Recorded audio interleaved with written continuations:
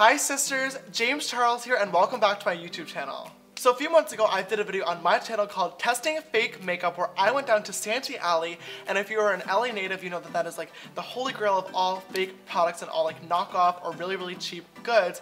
And I did a video testing out fake makeup products where I did like knockoffs of all like high-end name brand stuff. You guys absolutely love the video and it is one of the most viewed on my entire channel, so thank you for that. And I got so many comments asking me to do it again, and one of the main comments that I got in the video as well is that I should have gotten the real versions of all the fake products and tested them out half and half, which I was like, oh yeah, that would have been a really smart idea. So today I'm coming at you with a part 2 of testing fake makeup. I have a ton of new products that I did not try out in the last video, the real versions and the fake versions as well, so we're going to do half and half and compare how the real products compare to the fake ones. So yeah, without further ado, let's go ahead and get started. So I actually don't have any base products to test out for you guys. The only foundation that I've ever seen a fake version of is the MAC one that I used in last video, but what I do have is a knockoff beauty blender that I found. So I'm gonna go ahead and use a knockoff beauty blender and a real beauty blender on different sides of my face using my regular foundation, and we're gonna see how they actually apply, if they apply the same, if they're different, so yeah.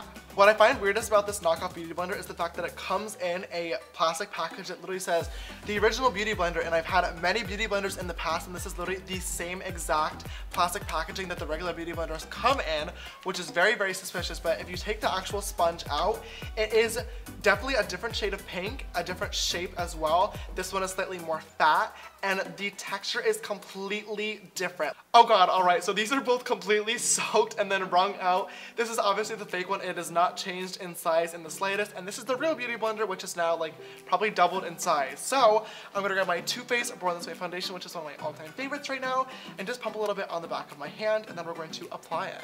So this is literally incredibly hard and not like remotely comfortable in the slightest. You know how makeup gurus are always like, oh my god, I'm beating my face. Like, I'm literally having to beat my face with this product. I'm gonna go ahead and now grab my real beauty blender into the Born This Way foundation and do the rest of my face. Oh, so much better. So the knockoff beauty blender I bought at Santee Alley for a total of $9, and the real beauty blender retails at like most makeup stores for I think $20. Obviously you are saving money by getting the fake version, but clearly it is not really working out that well for me. You have to blend it out really hard, and it does soak up a lot of product as well. So ultimately at the end of the day, you're just losing money because you are using more of your foundation, and I'm assuming your concealer when we get to that step in a second, which I am literally horrified for, but literally just spend the extra $11 if you have it, of course, and get the real version because it pays off so much better. So like I said with the foundation, I didn't find any base dupes, so I'm gonna go ahead and use the Tarte Shape Tape Concealer in the shade Light Medium on both sides, and then we're just gonna use the different beauty blenders to blend them out. I am literally hitting myself so hard to actually like blend out and distribute this product, which is not what I want to be doing right now. Using the original is just so much more effortless and not as violent. Alright, so now that the base is all on, our next step is going to be to powder, and once again, you guys know that I love my beauty blender for this, so I just have my regular Laura Mercier translucent setting powder, and I'm going to first grab my knockoff beauty blender and dip into the powder, and I am so horrified for this one. I'm first going to do my nose on the fake half. Oh god. Normally when I do it with my regular beauty blender, it really helps to melt the powder into the skin, which creates a really flawless finish. I am definitely not achieving that with this sponge at all, which is why I'm getting like a lot of excess and residue powder on my nose and under my eyes. As you can see, Flashback Mary is trying to make a comeback today, and we are not about to have that happen. So my face is all set, and I am currently baking at 350 degrees to get my face locked in place and all snatched and ready to go. And of course the next step while I'm always baking is my eyebrows, and I do have a knockout product for those, and that is the Anastasia Brow Definer. Now I did have a brow definer in the same exact shade, and I got dark brown in the fake one, but I just went on a trip and happened to leave mine there. So I had to improvise, and instead of using the brow definer today, I'm going to use the Anastasia Brow Wiz. They are both in the shade dark brown. I figured the actual shape of the product doesn't really matter that much. I'm just going to compare the color, the price, and the formula, and how they actually look on the brows. You guys get the point. My dumbass just shouldn't have lost the product in the first place. Let's go ahead and swatch it on my hand to actually see how the colors compare. So this is the dark brown brow definer. Oh wow. Okay, so the formula is super soft. As you can see, it just broke off almost instantly swatching this on my hand, but I'm gonna try that again. So as you guys can see, I just went ahead and applied the real dark brown formula from Anastasia, and the fake dark brown is actually darker brown than the real dark brown from actual Anastasia. This is a mess, but you guys should understand what I'm saying at this point. And the real dark brown is actually a lot more gray tone than the fake dark brown as well. This one definitely has a more red undertone, so this is definitely gonna look like more realistic brown hairs on the real side, but let's go ahead and apply the fake version to the left side and the real version to the right side like we did with the beauty blenders, and let's see which one actually applies better. What I'm instantly noticing right away too is that the point on the fake, oh my god, ow. The point of the actual like tip of the product is not nearly as sharp or defined, despite the fact that it is the Anastasia brow definer as the original version. I'm applying these lines and they're coming out very, very thick, and usually I'm able to get a very, very sharp edge, which makes my brow look super, super chiseled out, but as you can see looking by the tail right here, it is not chiseled out in the slightest. It looks very, very messy. Oh, you're kidding. No! Okay, this eyebrow is literally like throwback to original J. Charles Beauty Instagram block eyebrows. This looks the worst. Normally I would go ahead and do my other brow and then conceal after, but I literally cannot stand to look at this any longer. I'm gonna grab some Tarte Shape Tape and just fix this up with my Morphe E43 brush as always, because this is looking bad. I don't think I've ever had to work at fixing an eyebrow that badly ever, like in my entire life as a makeup artist. That took like at least 30 minutes to do this one eyebrow, and that should never ever be the case. Like I can sometimes finish my entire makeup routine in 30 minutes if I'm really going fast, so that was awful. I definitely would not recommend this wannabe ass brow definer from Anastasia Beverly Hills. I think this is a total of $14 at Santee Alley, and I think the regular one retails for $21, so definitely would not recommend her at all. Go with the original because you don't want to end up with a block eyebrow from the original J. Charles Beauty on Instagram. Those are dark days and we are so glad to be away from them. Let's not go back. I think today, for the first time ever, my right eyebrow is my better brow today. I don't know, this fake brow definer just really did not do it for me, but the original brow wiz came to slay and came to save the day. Let's go ahead and move on from the brows. Thank God we've been on this step for way too long, and move on to the eyeshadow. So for the eyes today, we're going to be using one palette that I absolutely stand by and have used many times on this channel, and that is the Morphe Brushes collaboration with Jaclyn Hill. The real version is in this hand, and it is $38 at morphebrushes.com, or you can use code James for 10% off. And then there's the fake version, which I got at Santee Alley for a total of $12, so a definite huge price difference. But let's go ahead and actually see if the quality is different, because let's be real, they're probably gonna be. A lot of the colors do look very, very similar, but there are some huge noticeable differences, such as this shade right here. I mean, this is a shimmery brow bone highlighting color, and this is like literally a bright ass neon chartreuse color, which is definitely not even close to what it is supposed to be. This gold shade in the fake version is nowhere near to the gold in the original one. This dark brown shade in the original color, which is a brownie red undertone, is literally another black in the fake palette, so oh yeah. So this one obviously is the real version. It is much more pigmented and the color is much deeper and more defined as well, whereas the fake version definitely is not nearly as shimmery as the real one. It did honestly swatch much farther than I was expected. It's not like awful by any means, but clearly the original palette is a lot better. This is the brow bone highlighting shade, which is absolutely stunning. I love this color in the Jaclyn palette, and this is the brow bone highlighting shade from the fake palette, which is literally just pale, crusty, dusty looking chalk. So I'm first going to start off with my Morphe M513 brush and dip into this warm tone orange shade right here in the fake palette. And I'm just going to start off by dusting that in the crease. Oh, that is not pigmented. And then using a clean version of the same brush, I'm going to go into the same exact shade corresponding in the original Jaclyn palette and do the same thing. Already, as you can see, the original palette has a lot more pigment and payoff, and is blending out very, very nicely. Next, I'm gonna grab my M433 brush. This is my all-time favorite fluffy brush for creases and smoky eyes. And I'm gonna grab this light brown shade from the fake palette, and I'm gonna pack this onto the lid. The shadow is definitely not blending out as well as the first shadow did. I honestly thought that I might be shook to the core and have a better version in the end, which I was a little bit spooked about, but this shadow is nowhere near blending out very well. As you can see, it's looking super, super patchy in this like outer crease region. I'm gonna go ahead and grab some more pigment onto the brush and really pack it on there to try to create a more uniform color, but this is not looking as great as I was expecting it to look. Well, I wasn't expecting it to look good, but then I was a little bit shook, and now I'm unshook. You get the point. I'm gonna grab my other M433 brush and dip into the same exact shade corresponding from the real version of the Jaclyn palette and put that on the other lid. Next, I'm gonna grab my M507 brush and dip into this dark brown shade in the bottom half of the palette and use this to deepen up the smoky eye.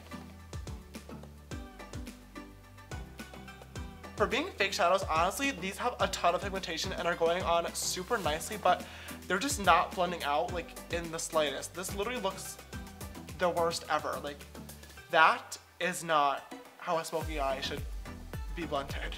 Okay, so my camera decided and I didn't catch it in time, but I just used my Morphe M149 pencil brush and dipped it into this blue shade in both the fake version and the real version and applied them, and they are definitely looking very, very different. The real version is a lot more blue and a lot more pigmented, whereas the fake version is a lot more green tone and is nowhere near as pigmented as the real version. There is no sparkle to this whatsoever, so definitely the real version is a lot better. Next, I'm gonna grab an E19 brush and dip into the brow bone highlighting shade, which is this bright-ass yellow in the top corner.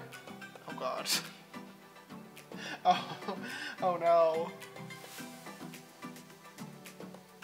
Well, that did absolutely nothing. Okay. Let's try that again using the same exact brush, the clean version, and dip into the real brow bone highlighting shade from the Jacqueline palette. There we go. Okay, so that definitely looks a whole lot better than that musty, crusty, dusty yellow that literally looks like nothing, so that's good at least. Alright, so those are both smoky eyes all complete. From the fake palette, I was honestly really surprised to see that the shadows were pretty pigmented, but as you can see, they really did not blend out at all. There was so much patchiness going on, especially out in this outer corner from the dark brown shade that just did not want to blend at all, and this blue shade on the lower lash line is nowhere near as pigmented as the real version, whereas on this side, the smoky eye is definitely a lot more blown out and blended. It is a more neutral tone smoky eye, whereas on this side somehow became bright-ass orange, which I did not want. There is a nice blue pop of color on the lower lash line, which actually shows up, and the highlights are also there as well and not looking chalky and invisible, whereas on this side they're gone. The real version is obviously a lot more expensive, but you're paying for quality, pigmentation, and blendability, which this palette obviously does not have. So if you're gonna buy any out of the two, same theme as everything else so far in this video, buy the real version, spend a little bit more money, and get a great ass product. Moving on! For the highlighter today, we're going to be using the iconic Kylie Cosmetics WetSet, and this is the real version and this is the fake version. When you open them up, the pan sizes are obviously a whole lot bigger in the real version than in the fake version, and for the most part, the colors actually look pretty similar, except for the fact that Do Not Disturb is obviously a whole lot more bright-ass pink in the fake version than in the real version. To do a swatch comparison, I'm going to grab Privacy Please on my pointer finger, and then I'm going to grab it on my middle finger on the other hand. Whoa. Okay, so Privacy Please from the original Kylie palette is ridiculously pigmented. I've actually never tried these highlighters out before. This palette is actually my babe Amanda Ensing's, so thank you to her for letting me borrow it. And then the Privacy Please from the fake Kylie palette is a lot less pigmented, as you can see, and definitely nowhere near as like metallic or reflective as the original. It is just kind of like white satin finish, kind of like more like an eyeshadow rather than an actual highlighter. This is really, really stunning. Oh, that was really underwhelming. Okay, so there's literally just like no pigmentation in this whatsoever. This is after 3 different dips into the highlighter, and as you can see, this glow is a little sad.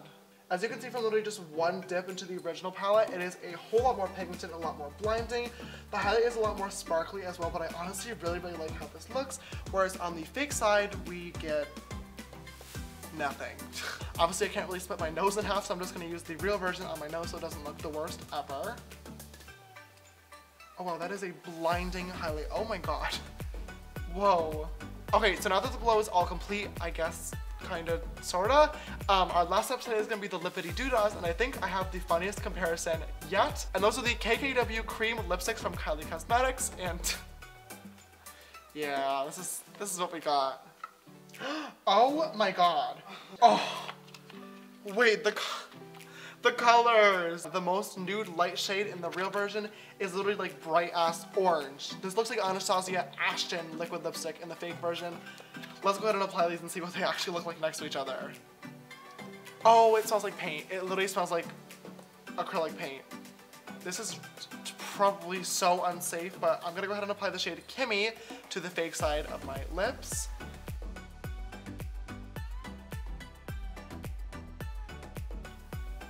Okay, so the actual Kimmy smells like nothing, which is great. I'm gonna go ahead and apply the real version onto the real half of my face.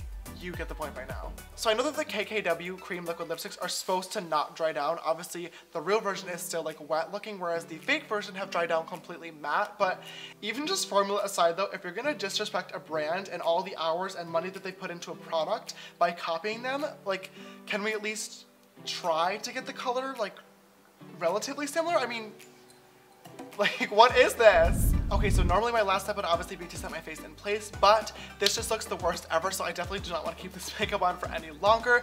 And that is my full face of, well, I guess half face of fake makeup part 2, all complete. I really hope you guys enjoyed this video, and definitely leave a comment down below and tell me which side of the face you think looks better. After testing out all these products, I'm definitely gonna have to say that the real side of makeup definitely is my winner here. A lot of these fake makeup products cannot even close to compare to the real versions. Listen, I know that the low price tags can sometimes be really appealing to you guys who are on a budget. Trust me, I get it. Makeup can sometimes be so expensive, but by putting all these fake products on today, I am taking a huge risk. A lot of times these fake products are nowhere near the same chemical composition as the real versions. They can sometimes contain really harmful and bad chemicals that you're not supposed to put on your face, that you're not supposed to inhale on like your lips or your eyes. So if you can, definitely spend the extra money to get the real versions. I mean, it's gonna pay off in formula, pigmentation, and just like makeup in general. So I definitely would not recommend any of these products at all. Alright sisters, if you guys enjoyed today's video, please don't forget to give it a big thumbs up down below. I definitely would like to turn this testing fake makeup videos into like a full-on series where I go to Santee Alley and just get fake products all the time. I mean, these guys are really freaking quick. Anytime that there's a new release, they always have them like instantaneously, so I would love to keep up with that and show you guys the comparisons between the reals and the fakes, because I think it is very interesting to learn as a consumer. And as well, by giving a thumbs up, it lets me know that you like it, so definitely share the love down below. If you have not already, make sure to click that big red subscribe button and click that little bell icon to turn on post notifications. We are so close to 2 million subscribers on here, which is so crazy. Oh my god. Join the sisterhood. I promise it is a wonderful time. If you'd like to follow me on my makeup journey, you can follow me on Instagram and Twitter. They're both just James Charles. And my Snapchat for more behind the scenes fun type of stuff is James Charles with an extra S after Charles.